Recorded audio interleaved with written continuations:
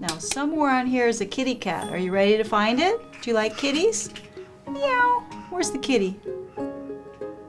Very good. When I was in training, I did my rotation at Boston Children's Hospital, and while all my colleagues were very frustrated because children were crying and they didn't do what you asked them to do, it was just entertaining for me because the best way to examine them is to not let them know you're examining them. We just play. I'm Deb VanderVeen. I'm a pediatric ophthalmologist at Boston Children's Hospital. The main point of this exam is to get a good pressure reading. We'll take some measurements of the front of the eye and look at the nerve. I'm an ophthalmologist. I see almost exclusively children.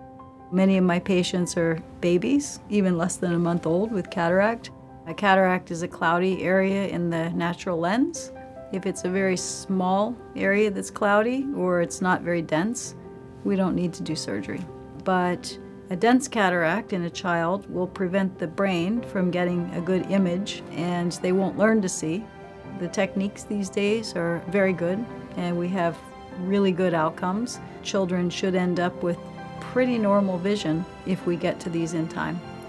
Tell me how old you are. 6. And? A half. A half. I know, we can't forget the half. Children are not small adults. Their eye diseases are different. Their exam is geared differently, and what's normal for them may be a little bit different from what you would expect from an adult. And so our techniques and our interactions with them are geared for that. My favorite part of my job is seeing children because they're so entertaining. They make my day happier. It's fun to come to work. You never know what's going to come out of their mouth next.